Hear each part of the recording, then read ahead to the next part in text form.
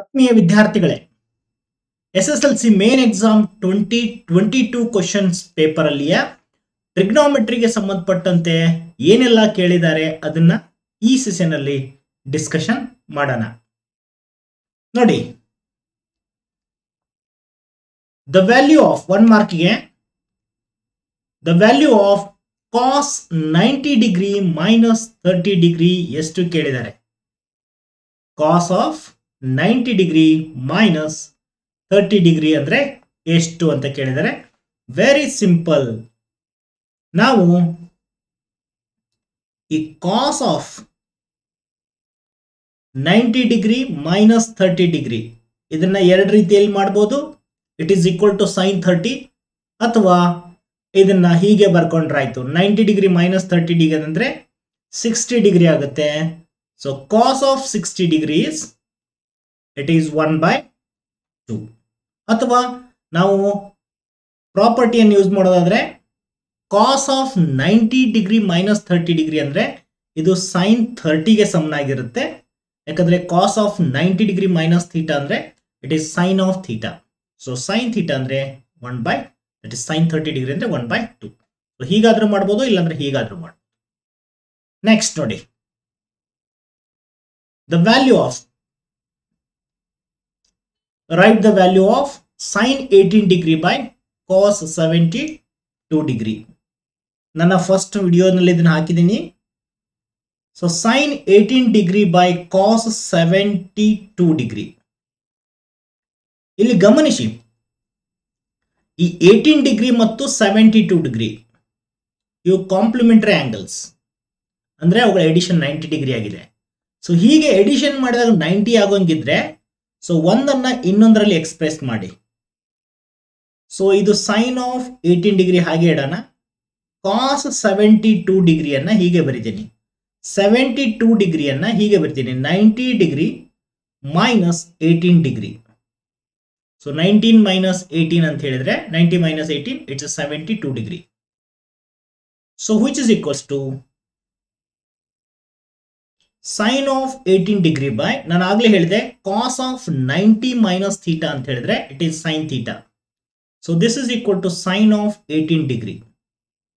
So sine 18 by sine 18 get cancels. So you will get 1. Very simple. Next ನೋಡಿ, in the given figure find the values of sin theta and tan alpha. Very simple. So ನಿಮಗೆ sine theta ಕೇಳಿದರೆ, so ಮೊದಲನೇ sine theta ಅಂತಂದ್ರೆ opposite by hypotenuse. Opposite ಏನಿದೆ, it's AB by hypotenuse ಅಂದ್ರೆ AC. ಈ theta ಆಂಗಲ್ಗೆ opposite ಇರೋದು AB, hypotenuse ಇರೋದು 13, that is AC. So answer is AB ಅಂದ್ರೆ 12, AC ಅಂದ್ರೆ 13. ಅದೇ ತರ ಸೆಕೆಂಡ್ ಒನ್ ಟ್ಯಾನ್ ಅಲ್ಫಾ ಕೇಳಿದ್ದಾರೆ. ಸೊ ಟ್ಯಾನ್ ಅಲ್ಫಾ, ಟ್ಯಾನ್ ಅಂದ್ರೆ ಏನು, it is opposite by adjacent. So ಈ ಅಲ್ಫಾಗೆ ಅಪೋಸಿಟ್ ಆಗಿರೋದು ಯಾವುದು, BC. ಆಮೇಲೆ ಇದು ಅದರ ಅಡ್ಜಸೆಂಟ್ ಆಗುತ್ತೆ.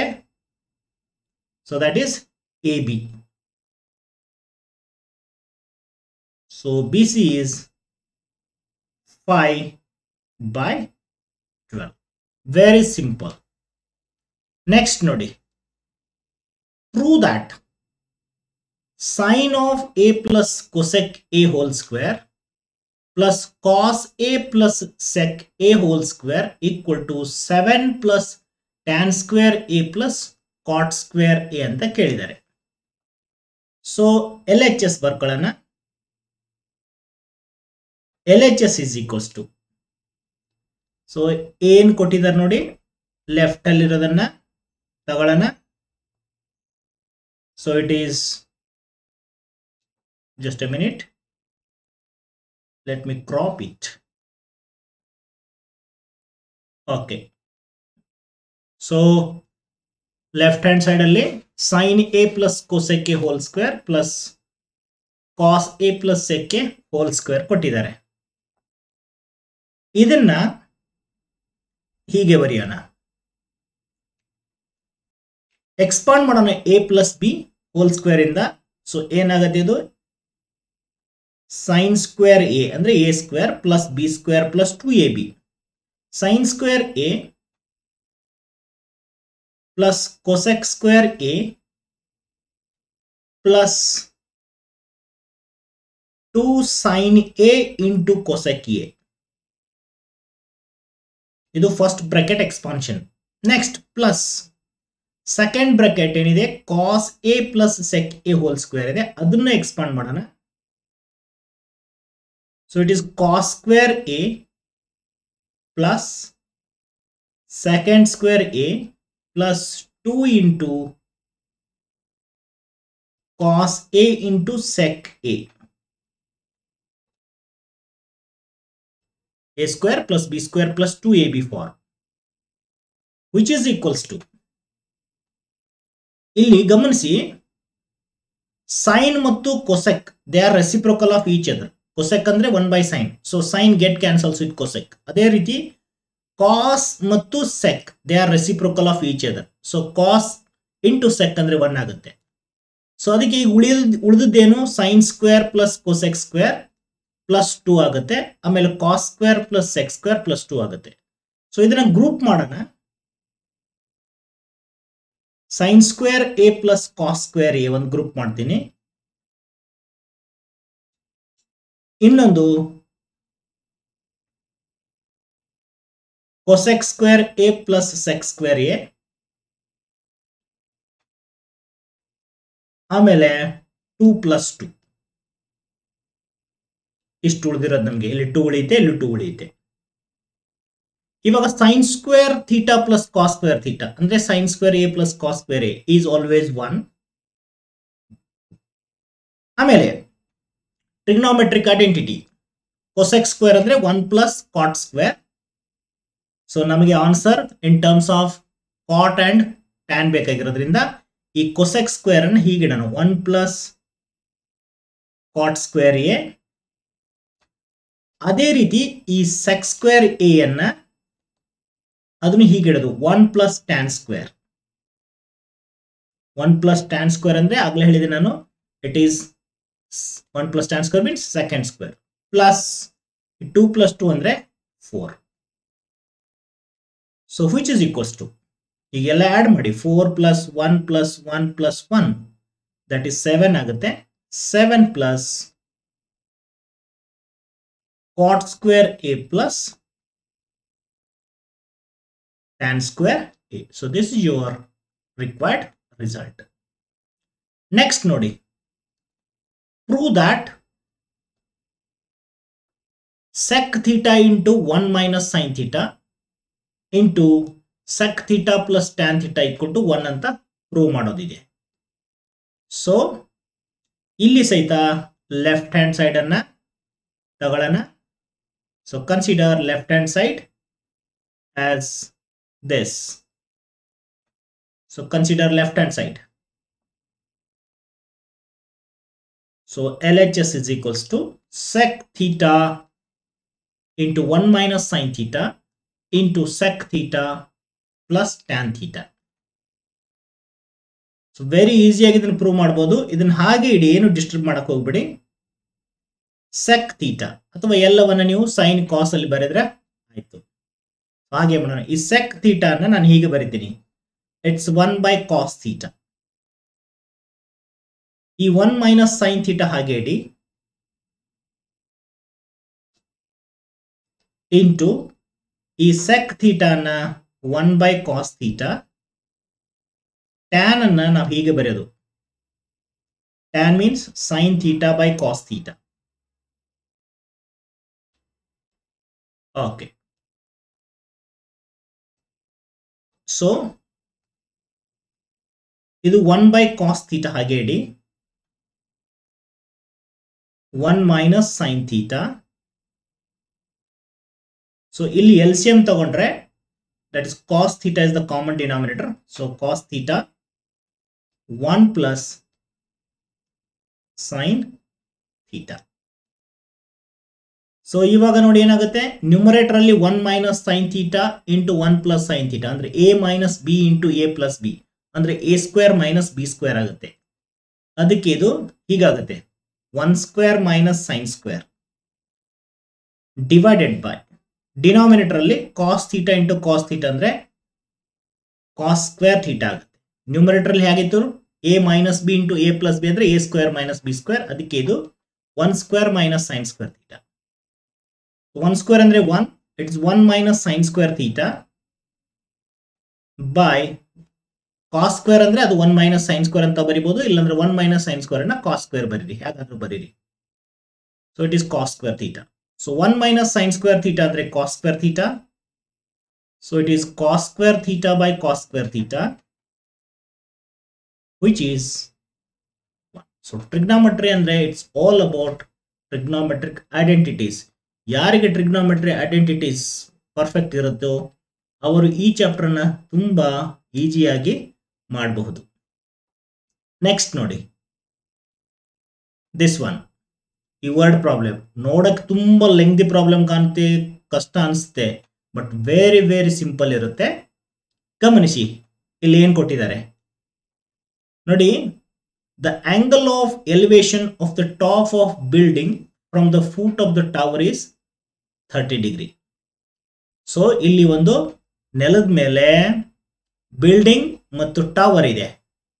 So the top of the building from the foot of the tower, from the foot of the tower, tower ನ ಫೂಟ್ ಇಂದ ಪಾದದಿಂದ ಬಿಲ್ಡಿಂಗ್ ಅನ್ನ ನೋಡಿದಾಗ ಅದರ angle of elevation 30 ಡಿಗ್ರಿ ಇದೆ. And the angle of elevation of the top of the tower from the foot of the building is 60 degree. Both the tower and building are on the same level ground. If the height of the tower is 50 meter, then find the height of the building. ನೋಡಿ ಇಲ್ಲಿ, so figure ಗಮನಿಸಿ, ಇಲ್ಲಿ height of the tower is 50 meter. So CD is the tower, ಆಮೇಲೆ AB is the building. Okay. So angle of elevation of the top of the tower from the base of the building is 60 degree ಕೊಟ್ಟಿದ್ದಾರೆ ಇದು. ಅದೇ ರೀತಿ angle of elevation of the top of the building from the base of the tower 30 degree ಕೊಟ್ಟಿದ್ದಾರೆ. So ನಮಗೆ ಕೇಳಿರೋದು height of the building, ಈ A B ಕೇಳಿದ್ದಾರೆ, A B ಅನ್ನೋದು ಎಷ್ಟು ಕೇಳಿದ್ದಾರೆ.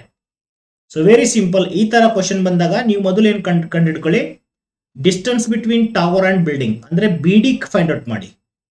So B D find out ಮಾಡಿದ್ರೆ very easily can find A B. So ಅದಕ್ಕೆ ನೋಡಿ, ಬಿ ಡಿ ಫೈಂಡ್ ಔಟ್ ಮಾಡಲಿಕ್ಕೆ ರೆಡಿಮೇಡ್ ಫಿಗರ್ ಇದೆ, ನಿಮಗೆ ಏನು ಹೆದರ್ಬೇಕಾಗಿಲ್ಲ. ಇನ್ ಟ್ರಯಾಂಗಲ್ ಈ ಬಿ ಡಿ ಫೈಂಡ್ ಔಟ್ ಮಾಡ್ಲಿಕ್ಕೆ ಏನ್ ಮಾಡಿ, ಯಾವ್ದ್ರ ಹೈಟ್ ಕೊಟ್ಟಿದ್ದಾರೆ ನೋಡಿ, ಟವರ್ ಹೈಟ್ ಕೊಟ್ಟಿದ್ರೆ ಆ ಟ್ರಯಾಂಗಲ್ ಅನ್ನ ಕನ್ಸಿಡರ್ ಮಾಡಿ. In triangle C B D, so ಯಾವ ಆಂಗಲ್ 60 ಡಿಗ್ರಿ ಇದೆ ಆಂಗಲ್ ಆಫ್ ಎಲಿವೇಶನ್. ಸೊ ಅದಕ್ಕೆ ಟ್ಯಾನ್ ಅಪ್ಲೈ ಮಾಡಿ, ಟ್ಯಾನ್ ಆಫ್ 60 ಡಿಗ್ರಿ. ಯಾಕೆ ಟ್ಯಾನ್ ಅಪ್ಲೈ ಮಾಡ್ಬೇಕಂದ್ರೆ ಅದರ ಅಪೋಸಿಟ್ ಸೈಡ್ ಗೊತ್ತಿದೆ ನಮಗೆ, adjacent ಬೇಕಾಗಿರೋದ್ರಿಂದ. So it is CD by BD. So tan 60 degree andre √3 is equal to CD andre height of the tower, that is 50 meter divided by BD. So BD is equal to, it is 50 by √3. ಇವಾಗ ನಮಗೆ ಬೇಕಾಗಿರೋದು A B ಬೇಕಾಗಿದೆ. So A B ಇರೋ triangle ಅಲ್ಲಿ ಮತ್ತೆ tan ನ apply ಮಾಡಿ. So in triangle A D B, ಈ ಟ್ರಯಾಂಗಲ್ ಅಲ್ಲಿ tan of 30 degree. So tan of this angle, tan is opposite by adjacent, so AB by BD. So tan 30 andre 1 by root 3 equals to AB by BD. So ನಮಗೆ AB ಬೇಕು. So AB is equal to ಈ BD ಅನ್ನು ಈ ಕಡೆ ಕಳಿಸಿ. So 1 by root 3 into BD ಆಗುತ್ತೆ. So which is equals to 1 by root 3. BD ಅಂದ್ರೆ 50 by root 3 ಇದೆ. So which is 50 by root 3 into root 3 ಅಂದ್ರೆ 3.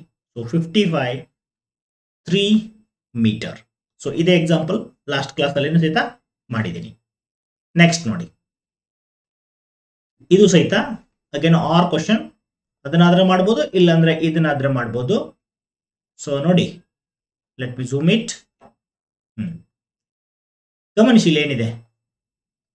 An observer from the top of a 75 meter high lighthouse from the sea level, the angles of diffraction of two ships are 30 degree and 45 degree.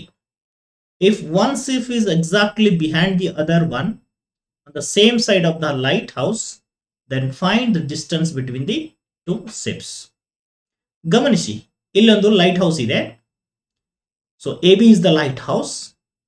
So lighthouse ಅದರ top ಇಂದ, so A is the top of the lighthouse. So ಇಲ್ಲಿಂದ observe ಮಾಡ್ತಾ ಇದ್ದಾರೆ. So 2 ships ಬರ್ತಾ ಇದೆ. So ಅಲ್ಲಿ suppose P and Q R the ships. So angle of depression ಕೊಟ್ಟಿದ್ದಾರೆ. So angle of depression of the two ships. So A point ಇಂದ observe ಮಾಡಿದಾಗ ಈ ಶಿಪ್ಗೆ ಆಂಗಲ್ ಆಫ್ ಡಿಪ್ರೆಷನ್ ಎಷ್ಟಿದೆ ಅಂತ ಹೇಳಿದ್ರೆ ಇಟ್ ಈಸ್ 30 ಡಿಗ್ರಿ. ಆಮೇಲೆ ಪಿ ಪಾಯಿಂಟ್ ಅಂದ್ರೆ ship position P ನಲ್ಲಿದ್ದಾಗ P is the second ship. So ಅದರ ಆಂಗಲ್ ಆಫ್ ಡಿಪ್ರೆಷನ್ ಎಷ್ಟಿದೆ, 45 ಡಿಗ್ರಿ ಇದೆ. ಸೊ ನಮಗೆ ಕೇಳಿರೋದು ಡಿಸ್ಟೆನ್ಸ್ ಬಿಟ್ವೀನ್ ಶಿಪ್ಸ್ ಅಂದ್ರೆ ಪಿ ಕ್ಯೂ ಕೇಳಿದ್ದಾರೆ. ಸೊ ವೆರಿ ಸಿಂಪಲ್, ನೀವೇನ್ ಮಾಡಿ, ಬಿ ಕ್ಯೂ ಅನ್ನ ಫೈಂಡ್ ಔಟ್ ಮಾಡಿ ಮತ್ತು ಬಿ ಪಿ ಅನ್ನ ಫೈಂಡ್ ಔಟ್ ಮಾಡಿ. ಸೊ ಬಿ ಕ್ಯೂ ನಲ್ಲಿ ಬಿ ಪಿ ಅನ್ನ ಸಬ್ಟ್ರಾಕ್ಟ್ ಮಾಡಿದ್ರೆ you will get P Q. This is the thing. So ಇಲ್ಲಿ ಲೈಟ್ ಹೌಸ್ ದ ಹೈಟ್ ಕೊಟ್ಟಿದ್ದಾರೆ 75 metre. So you are given 75 metre is the height of the lighthouse. So very simple, ಮೊದಲು ಈ triangle ಅಲ್ಲಿ ಮೊದಲು B Q ಅನ್ನ find out ಮಾಡೋಣ. Okay, so ಅಥವಾ in triangle A Q B ನಲ್ಲಿ ನೋಡಿ, ನಮಗೆ ಬಿ ಕ್ಯೂ ಬೇಕಾಗಿದೆ, ಅದರ ಅಪೋಸಿಟ್ ಗೊತ್ತಿದೆ A B. So use tan.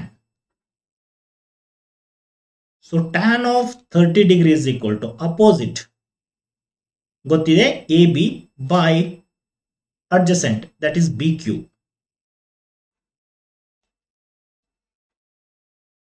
So tan 30 is 1 by root 3.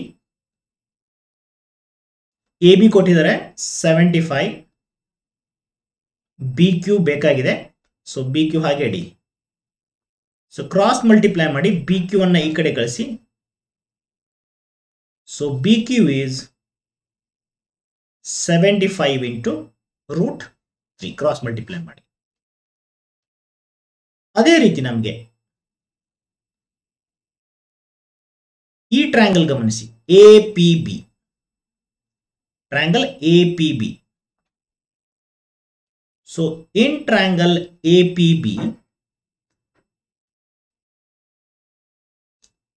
B ಮತ್ತೆ ಟ್ಯಾನ್ ಅಪ್ಲೈ ಮಾಡಿ.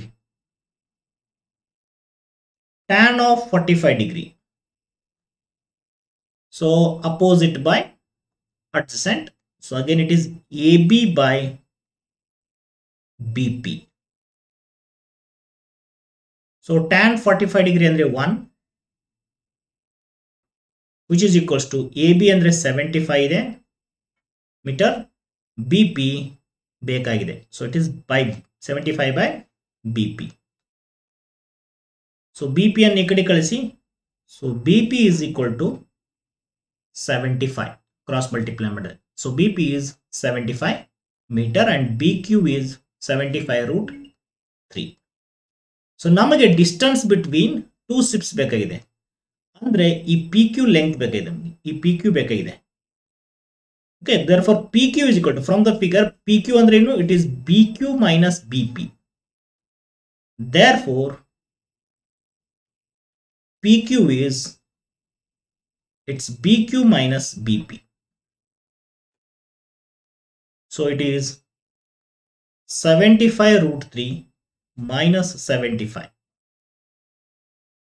so ಇದನ್ನ 75 ಕಾಮನ್ ತಕೊಂಡ್ರೆ ರೂಟ್ 3 ಮೈನಸ್ 1 ಅಂತ ಇಡಬಹುದು ಅಥವಾ 75 ರೂಟ್ 3 ವ್ಯಾಲ್ಯೂ ಅಪ್ರಾಕ್ಸಿಮೇಟ್ಲಿ 1.73 ಇರುತ್ತೆ so make use of that so 1.73 minus 1 so it is 75 into 1.73 minus 1 ಅಂದ್ರೆ it's 0.73 ಇದನ್ನ ಕ್ಯಾಲ್ಕುಲೇಟ್ ಮಾಡಿ ಬರೀರಿ ಸೊ ಅಷ್ಟು ಮೀಟರ್ ಬರುತ್ತೆ so this is the distance between two sips so ಇಷ್ಟು ನೀವು ಮಾಡಿ ಸೊ ಈ ತರ ನೀವು ಕ್ವಶನ್ಸ್ ಅನ್ನ ಸಾಲ್ವ್ ಮಾಡ್ತಾ ಇದ್ರೆ ಟ್ರಿಗ್ನೋಮೆಟ್ರಿ ಅನ್ನೋದು ತನ್ನಿಂತಾನೆ ನಿಮಗೆ ಹಿಂಬಾಲಿಸುತ್ತೆ ಸೊ ಮುಂದಿನ ಸೆಷನ್ ಅಲ್ಲಿ ಇನ್ನೊಂದು ಕ್ವಶನ್ ಪೇಪರ್ ಅನ್ನ ಡಿಸ್ಕಷನ್ ಮಾಡೋಣ so take care and all the best